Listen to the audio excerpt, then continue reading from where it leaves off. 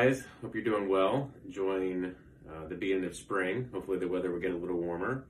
So, big news in the breast implant realm. There's a new breast implant by Mentor called the Boost implant, and the entire line of Mentor implants is great. I love the smooth round silicone gel breast implant, moderate plus profile. For women that want a little extra cleavage and a little bit more firmness to the breast, the Boost implant is great.